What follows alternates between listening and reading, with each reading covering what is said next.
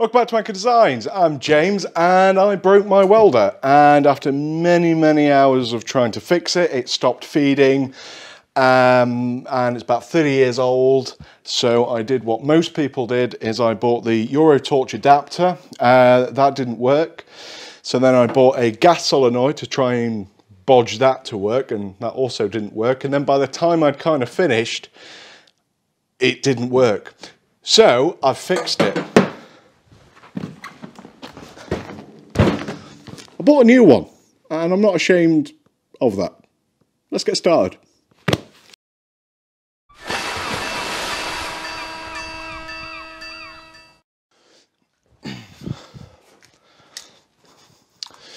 Okay, so last week off camera, I wanted to kind of get back into first off using my new Evolution raised chop saw and getting back into kind of welding. So off camera, I made this, which is a scroll saw station table with underneath storage, which is going to be a future video.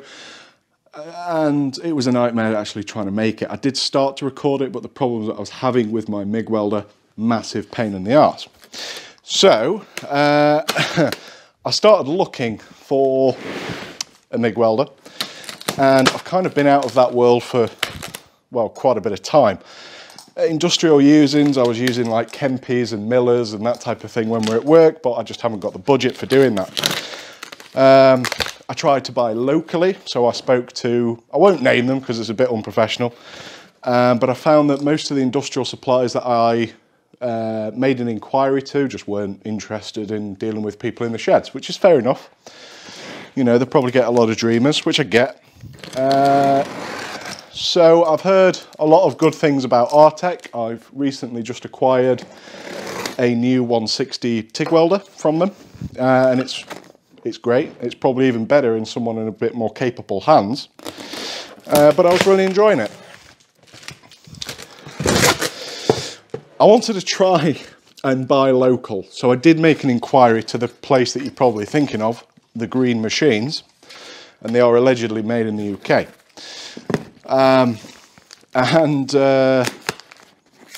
Yeah, as soon as I told them it's from a workshop, they weren't interested. So I went to Artec and spoke to those guys. I spoke to a guy called Mick. I think it was Mick, and the guy was absolutely brilliant. I explained my situation, I explained what I wanted, my budget. He kind of held my hand, and to full disclaimer here, I paid almost full price for this. They gave me like a loyalty bonus for having the TIG welder and coming back to them, so I got 5% off. And I asked for some stickers. So thank you, Artec, for the lovely stickers.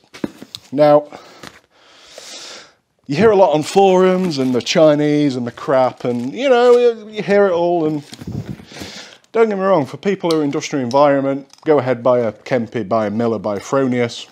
That's very nice. But I'm making stuff in my shed. Making.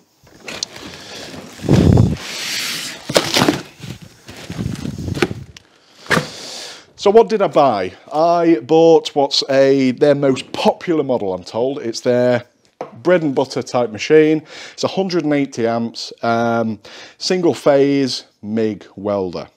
We'll show you a few more close-ups. I'm going to finish off getting this unwrapped, and let's take a closer look. Woo.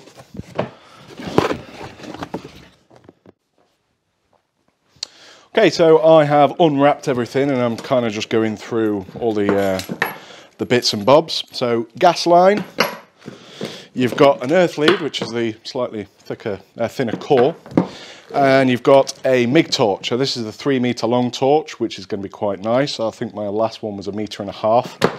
Bit of a nightmare. You have two options. You can either have the 16 amp supply, which is your blue plug that you'd fit into the wall. And if you are a garage worker like me, then you're going to need that domesticated supply installed.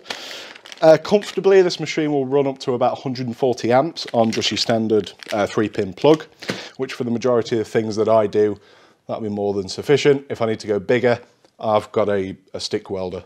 So, you know, if I'm doing anything plus 4 mil, I'm going to stick weld it. Got some tips.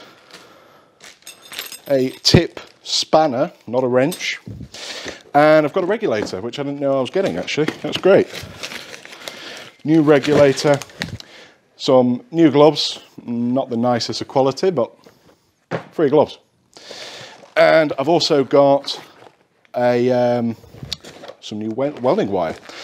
Now, a lot of people who will be looking for a welding machine, you can either get, I think, the 1.5 kg, you can get the 5 kg ones, which look like these, and these kind of last me forever. So a lot of the things that I do, I weld in 0.8 because it's kind of like an all-rounder for me. I used to do a lot of body work, so a lot more thinner gauge, so I'll be using 0.6, but the majority of things that I'm doing now is kind of around that 1 to 3 mil with this, and 0.8 kind of works well for me.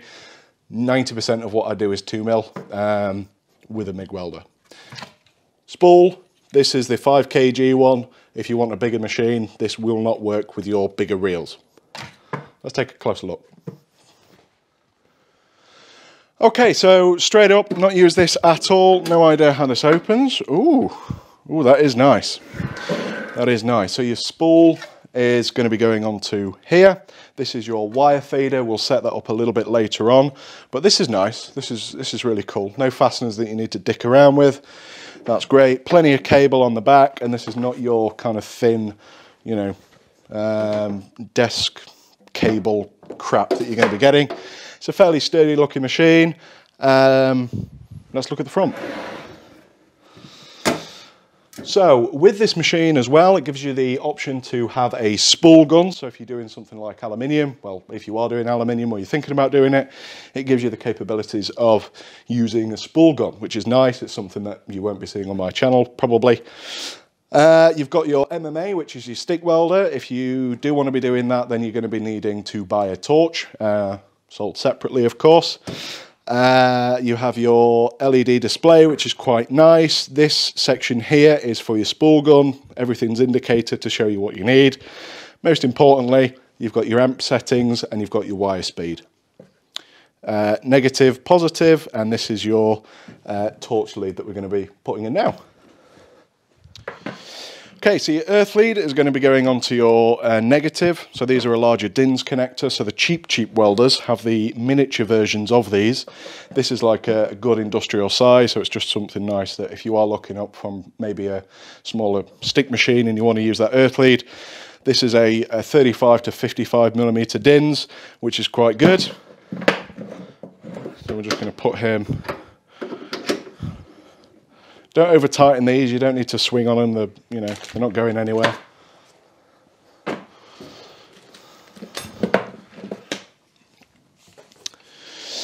Now, when you do get a new torch for a Mig Welder, what I like to do is kind of when you finish up in the workshop is leave it out nice and straight, and all that's going to do is give a chance for your liner to kind of straighten out. It's a bit OCD, you don't need to do that, but I'll just, they tighten them up pretty tight when they're coming from the factory, so.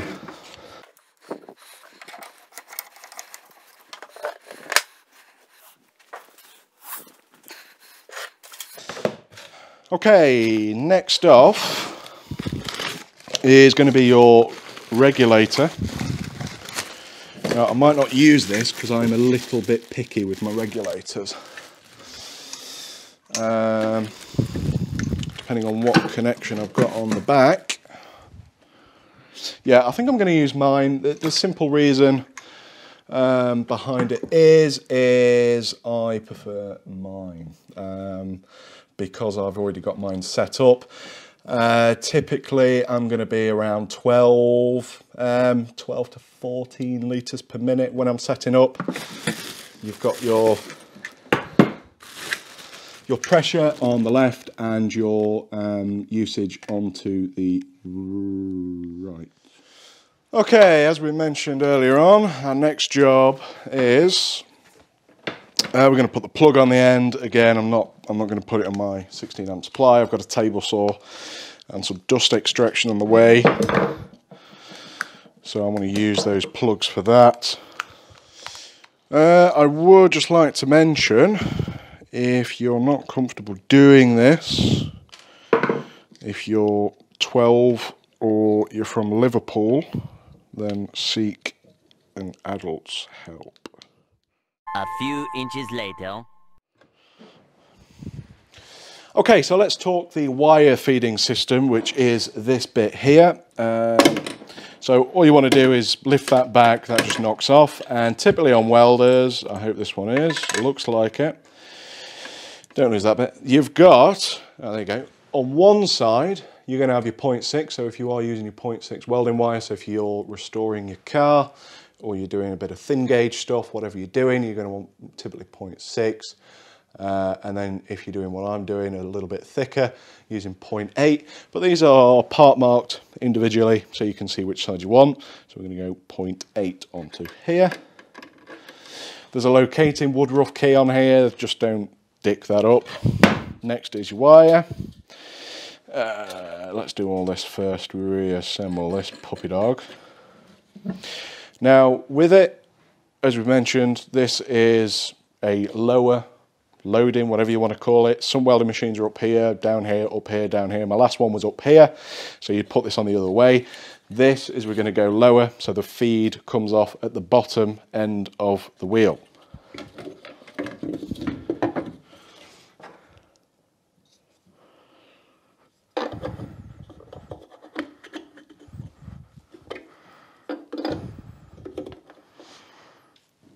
Springy. And this doesn't really matter where that goes.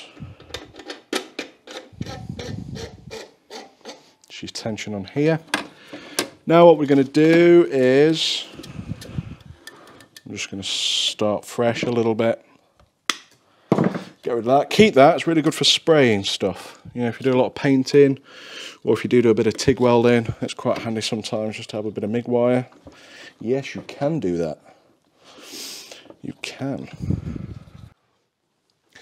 Okay, so you're just going to want to feed this right up until, I'm going to go for around there. I'm just going to tighten this up so this doesn't move. Because what you'll have, if you let this go, bad things will happen everywhere. It'll just go everywhere. But before we do that, let's look at the torch. Okay, so the machine is now plugged in and everything is looking nice, juicy and tight. Put your earth lead somewhere where you're not going to be an idiot. If you've got a steel workbench, lucky you. But this is nowhere near anywhere the wire is going to go. But just be mindful of that. You know, don't be a knob.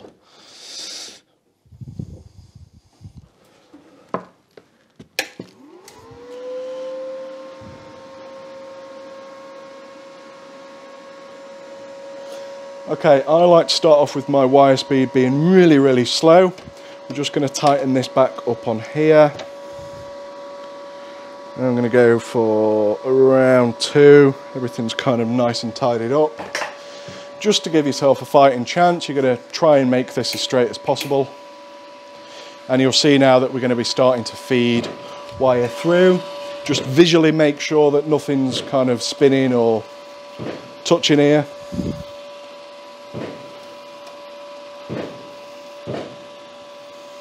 Come on.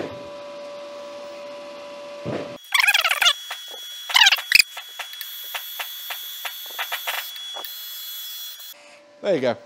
Takes a little bit of time though. I was getting a little bit worried there. But there you go. And all you're going to do, let's turn it off. Cut off a little bit of the end here, and we want a 0.8.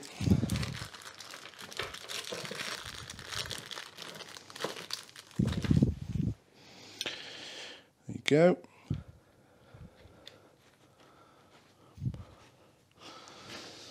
I've never had one of these fancy spanners before, so I've never made them this tight before, but I'll include it. So now we've got that all set up. You don't need a lot of coming out from the end, and you want to put your shroud back on that you haven't just lost. Like so. Nice. Well, that's a bit annoying. Every welder I've always had in the past, I've always got a little plastic aerosol can lid, and you can just kind of chuck all your, you know, your spare shroud and your spare tips in there to put in just like that. And I usually get a glue stick, get a lighter, and just melt the bottom of it and stick that down, but it's making me a little bit nervous it being that close to this, but yeah, I might give it a go. I can always cut it down. Smaller lids are available.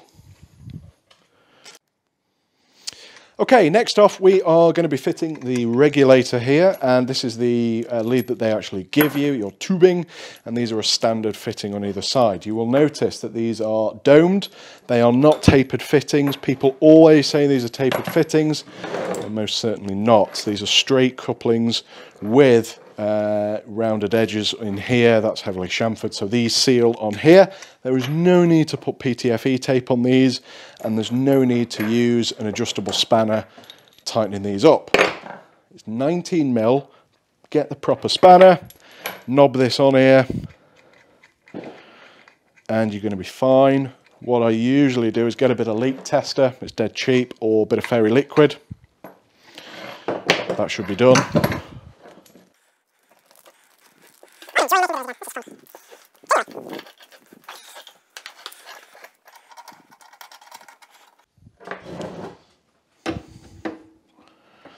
Now you don't have to swing on this, you know. Now I don't have a welding trolley. I've had welding trolleys. I've never made one that I've actually liked. I just can't get on with them, so I just put this under my bench now. One thing I would have quite liked, although it might restrict airflow, is a 90 degree on there. You know, that's something I might add, so it's just something that you can put flat against somewhere. These always break. If you smash these, breathe on them or fart on them, you're going to smash these, so just be really careful on these corners. I've had so many welders with these just break. Don't tug on here. Yeah, I won't, but I can talk about maybe doing it. Just protecting this little piece here. This should be okay. If anything, I'd rather have this break than that break. But yeah, okay, so I'm going to give it a night. It's a bit late here. It's kind of bonfire Friday night. It's not bonfire night, but everybody uses it fire night. Okay, so what I've started doing around 2 years ago now is I bought a Hobby Weld gas bottle, and yeah, so far so good. It's fairly easy to do. I've got a distributor about 3 miles away from the house now, which is super nice. And roughly speaking, that's going to cost you about £70-ish. I'll put everything up on the screen. £70 with a deposit. They give you a blue bit of paper if you lose that and you want to take your bottle back for whatever reason. They won't give you your deposit back because they've got no proof of you using it. So I've laminated mine, stored mine in a bottle, and you know, it's somewhere safe. So if I do decide that I don't want this bottle anymore, I can get my 70 quid back. Refills, I want to say, are around £40–45 to get it refilled. And how long is it lasting me? Well, I did quite a few jobs. It's very difficult to actually say. You know, how long does your bottle last? Well, I don't know. It's lasted me for quite a while. I've just recently filled mine up. This is a fresh bottle, and I've done one project on it so far. And so far, so good.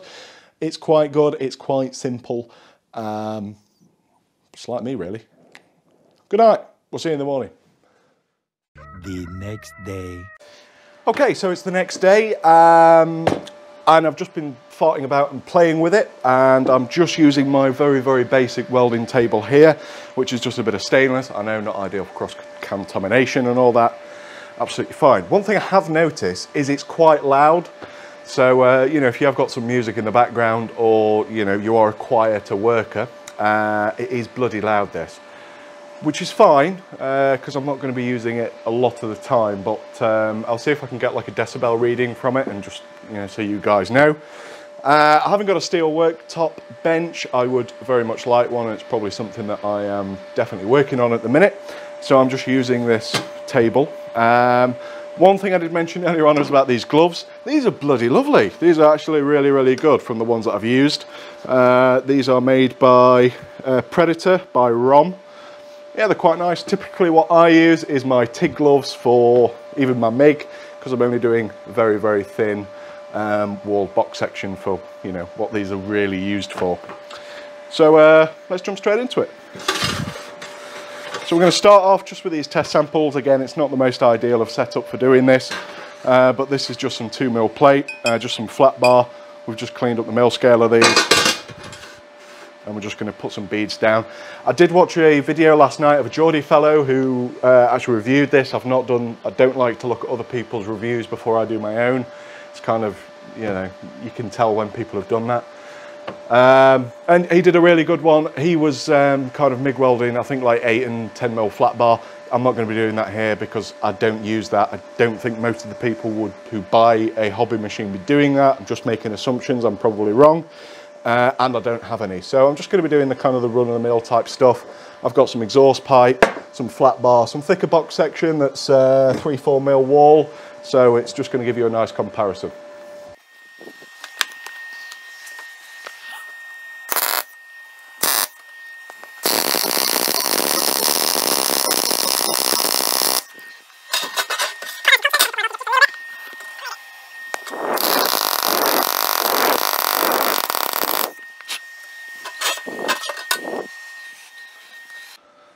Okay, this is just a butt joint here, quite nice, very easy to use, very constant arc. Yeah, it's quite nice. Again, just a butt weld, not the prettiest, got a bit of spatter up on the top, did clean this off, but hey ho, I'm a hobby welder now.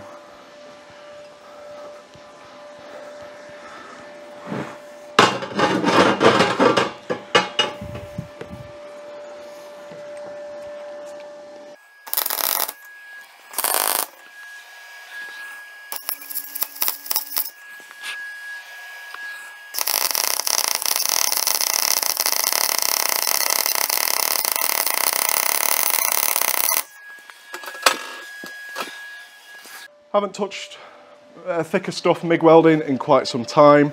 I've just done this this bead at the bottom and it's doing quite nice. There is a little bit of a contamination there and we're just getting a little bit of bubbling. Maybe a little bit too... No, that's quite nice actually. You know, I'll take that.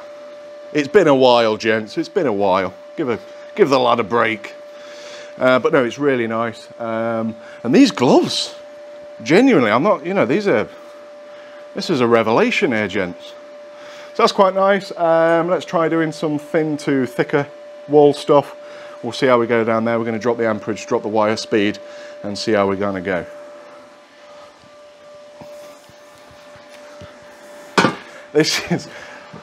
It takes a real man to put your welding onto YouTube, let me tell you that.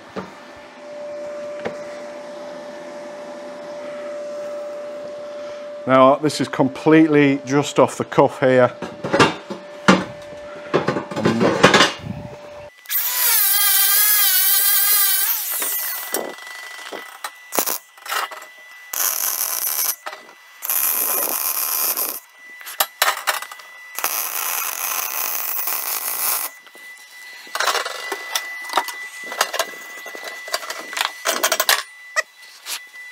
Okay, there's a few stop starts that we had onto here. Let me just get the focus right here. It's not my prettiest job, but this was very much off the cuff here. Again, pretty thick wall here to some thinner stuff. There's quite a burr on that, so it looks thicker than it actually is. But even so, that's, you know, I'm pretty happy with that. This is going to leave you quite a nice, you know, quite a nice finish. The arc is really bright, nice. Welds like a new welder. I don't know how much more you want to see. I'll just whack another bead down here. I'll try and get you in a bit of a closer look. Unfortunately, I haven't got a welding lens, but we'll see what we can do here. If you are interested as well, I've been using these Abrax. These are the ceramic flap discs, and these are bloody brilliant. These are great. I've used this for about 3 welding projects now, this one in particular flap disc, and it's done a heck of a lot of prep work, a lot of linishing. It's been great.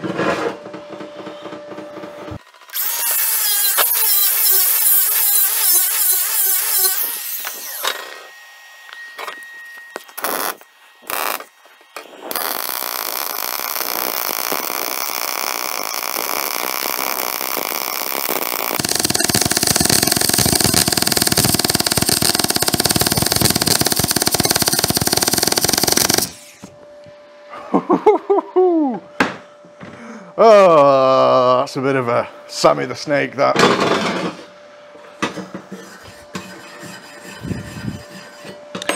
Yeah, okay, it's kind of nice. I was a little bit on the piss there, but you know, it's fairly even for what we're doing here. So I'm pretty pleased with the results. Let's go on to the summary.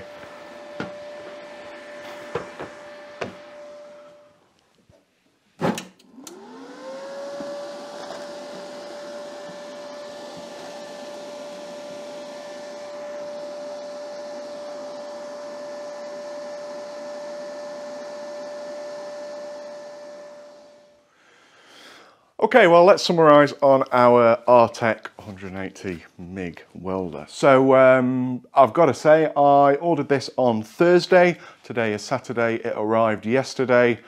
Very, very well packaged. Customer service was actually fucking brilliant, to be honest. The guys was just great. Kind of held my hand of what I actually wanted. It was really dead simple. So far so good. What I'll be doing in these kind of reviews is probably doing a 6-month review. You're going to be seeing this in a lot of my upcoming welding projects, which is next on the to-do list. So if you do want to check those out, make sure you hit that subscribe. Give me a like if you like what you see. Back to it, I would recommend this. So far so good. It's very early doors. It might break, who knows, but we will do in 6 months. So again, if you want to see that, hit the notification bell, and you'll be seeing this probably next year time. It's a really good high-end hobby machine. You know, I know people who use this in a professional environment, I'm sure. And yeah, it's good. It works. You've seen it works. I would recommend it. The guy I've spoken with both my TIG and MIG, I think it's Mick or Mike, the bloke was really good, really patient, asked a few silly questions, as everybody does. Yeah, it's the kind of place you want to deal with. I don't want to be dealing with welding agencies. I want to deal direct with agent people, you know, subsidiaries, whatever. And I want decent support and backup. You know, next day delivery, got free delivery of this, gave me a little bit of discount. And, you know, if Artec does watch this video, then thank you. This is a great welder for someone who wants hassle-free, plug it in, do the job, no dicking around, and it works. And if something does go wrong, I've got a 3-year warranty, and there's an excellent support network with that as well. Thank you. We'll see you next time. Stay well, stay safe, and see you in the next one. Thank you.